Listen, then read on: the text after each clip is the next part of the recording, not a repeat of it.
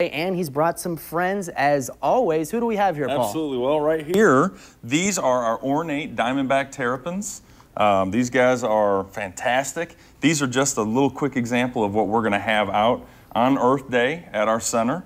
It's from 10 to 3. We're also going to have music, animals, of course, animals galore. We're going to have food. We're going to have Abracadoodle out there doing their stuff. We're partnering with Waste Management, where we're going to have an edible landfill.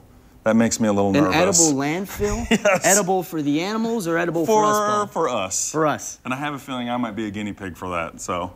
I think I will be too. Tell me more about these turtles right here. They have such beautiful skin. Here, like I said, these are one of the only turtles that can live in freshwater and saltwater. They make their homes along the coast in the salt marshes.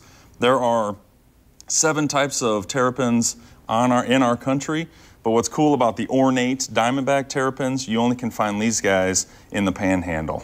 That's it, just here in the Panhandle. And I'll probably down past Tampa a little bit also, but these guys make home in our area. And I know turtles and tortoises, they live really long. Are these guys just like the rest of them? You know what? These guys, their lifespan is closer to about 20 to 25 years. 20 to 25 years. And if you notice, I have Avatar here. Avatar is the male. Right. Next to Ott, O-D-T, the female, and the female is actually much larger, Paul. That's right, absolutely. They have to have a little bit more space to carry the eggs. To carry the eggs, and is that common with turtles? It is very common with turtles. I mean, not all turtle species, apply to that rule, but most of them do, were the females. So you can see her head, too, is much larger than the males. Her body is much larger. If you turn around, here's the difference about their tails, though.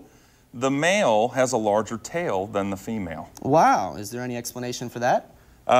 You know what? It has to do with the reproductive organs. I see. Okay.